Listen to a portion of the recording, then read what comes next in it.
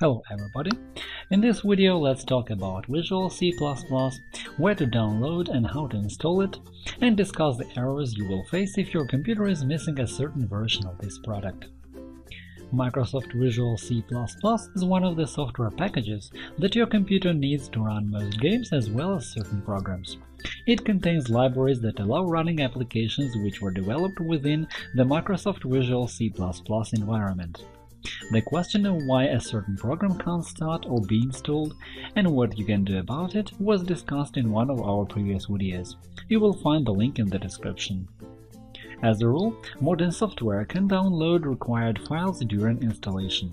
However, there may be failures in the work of Microsoft Visual C++ package caused by installation of pirated software or malware activity. In this case, you should download Microsoft Visual C++ from the official website. You can also download Microsoft Visual C++ from other resources as well, but I don't recommend it. We also showed how to remove viruses from a computer in our previous videos. Find the link to one of them in the description. In order to install Microsoft Visual C++, you should decide which version you need and download the distribution package. At the moment, the most widespread versions are 2012 and 2015. But remember that newer applications may ask for an up-to-date version soon. So let's begin.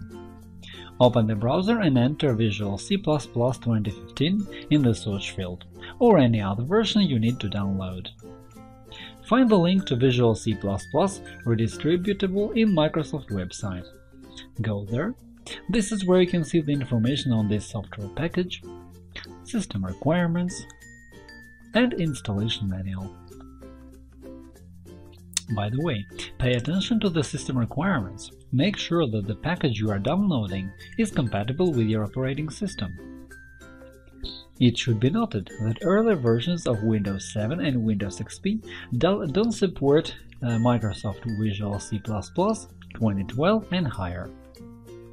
Click Download, then select the download unit, the package for 32-bit or 64-bit system. Next. After the package is downloaded, double-click on the exe.dot file to start the installation. Install Visual C++ by following the wizard directions.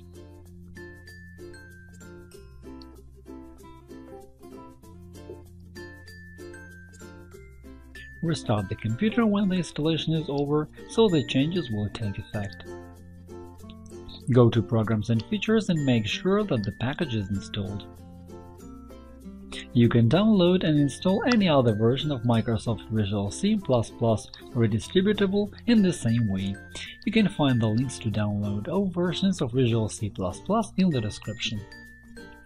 Sometimes when you open Programs and Features in your computer, you can find many versions of Microsoft Visual C++ which are already installed. Don't hurry to delete them. Users often ask if they need all versions of Microsoft Visual C++ libraries in their computers, or why the libraries don't update to the latest version and remove the older ones. The answer is that you shouldn't delete them, especially if you don't want to face a problem of one of the games or programs refusing to run after an older version of Visual C++ was deleted. If you see such a situation in the list of programs installed, your best decision should be to leave this list as it is. Similarly, don't hurry to delete 32-bit versions of the packages with the x86 marking in their name, even if you are using a 64-bit version of Windows with the marking x64. Such packages can also be used by programs and games installed in your PC. And one last thing, if you start a program or game and see the error, the program can't start because VCRUNTIME140.dll is missing from your computer, try reinstall the program to fix this problem. It means that your computer lacks the version of Microsoft Visual C++ required to run the program or game you are trying to start. The solution is to install the required version of Microsoft Visual C++. For every version, the set of errors is special. VCRUNTIME140.dll is missing, you should install Microsoft Visual C++ 2015. MSVCR120.dll or MSVCP140.dll is missing, you should install Microsoft Visual C++ 2013. MSVCR110.dll or MSVCP140.dll is missing, you should install Microsoft Visual C++ 2012. MSVCR100.dll or MSVCP100.dll is missing, you should install Microsoft Visual C++ 2010. MSVCR90.dll or MSVCP90.dll is missing, you should install Microsoft Visual C++ 2008. MSVCR80.dll or MSVCP80.dll is missing, you should install Microsoft Visual C++ 2005.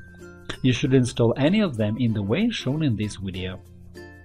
That is all for now. If you found this video useful, click the like button below and subscribe to our channel to see more.